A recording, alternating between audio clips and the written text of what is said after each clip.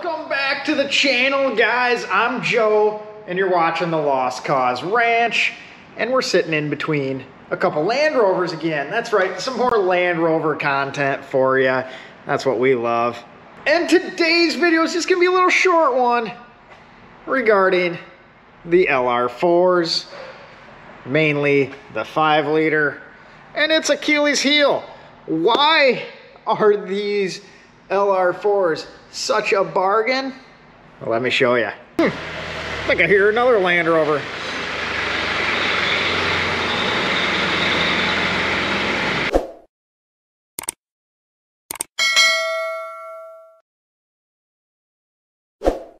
All right, so we got this LR4 tore down a decent amount. This is a 2012 with just 95,000 miles.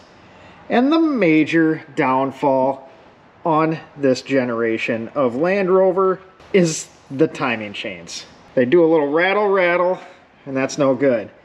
So we can go to this side, got a little play. Nothing terrible.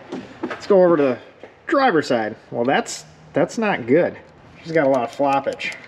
Let's go down by the crank here, and you can see that is extremely loose. And then we go play on this side. Oh, that guide has a little bit of play. That bolt is broken.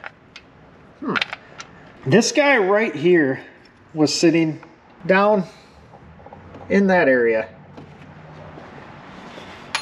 So that bolt's on with this guide bolt that is no longer functioning correctly. And this guy here is the upper oil feed for the chain. See, there's a little sprayer there, see if we can get it to focus.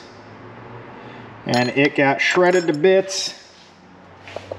The rest of it is still in there. You can kind of see it's a little dark, but it's right there. So although the tensioner bolt shearing off is a neat failure, that is not the common failure on the LR4 timing chains.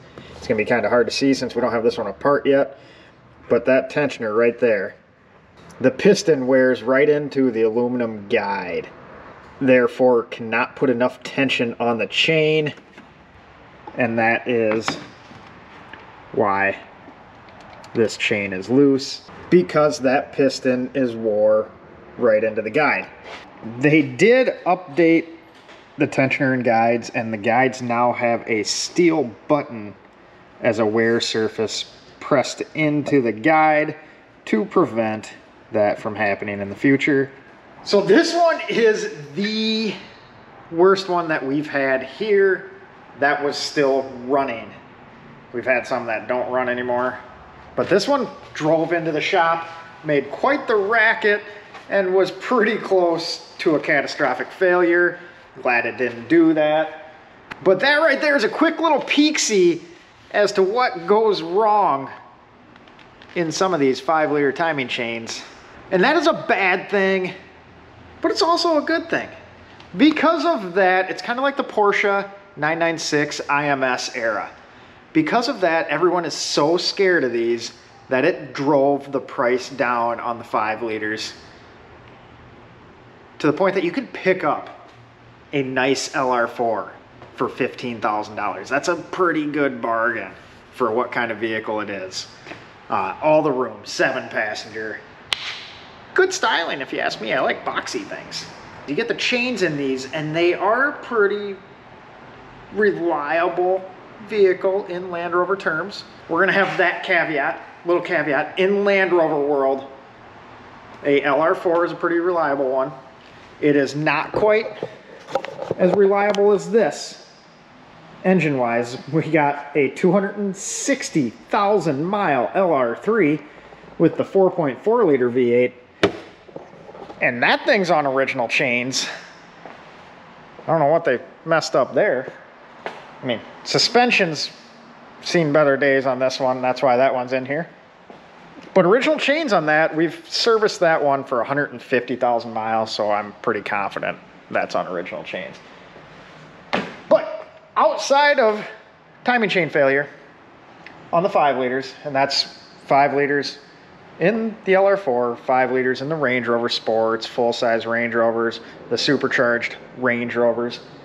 They all suffer from this, and we see them at 80 to 130,000 miles typically.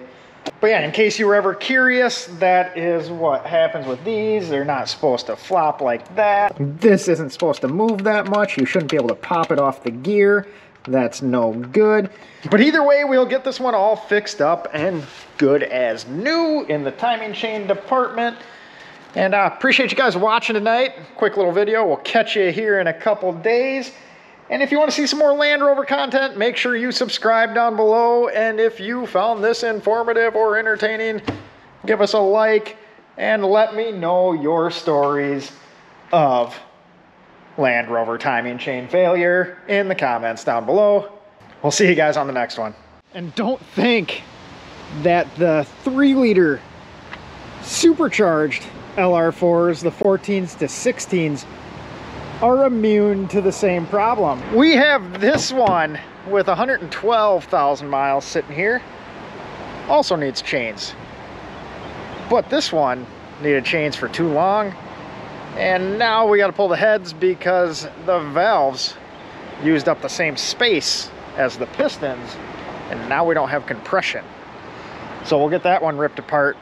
But the 3 liters are kind of starting to suffer the same issues as those 5 liters. In fact, you can't see it on the other side of that white Cherokee. There's another one that probably has the same issues sitting up there. And speaking of issues, this thing just showed up off a transporter from Oklahoma. The paint looked like a booger in the pictures, but I didn't realize it was this. Then you see they got a little bit on there. And then, oh, they just didn't paint behind there. It's flaking off there. We didn't even prep it. I don't know what in the crackhead went on with this. We got this nice custom bumper that fits fantastically. Hopefully they went into production with those. While we're at it, we're gonna do a little PSA today. You should not let your brakes go this far down. That is getting to be like a razor thin rotor.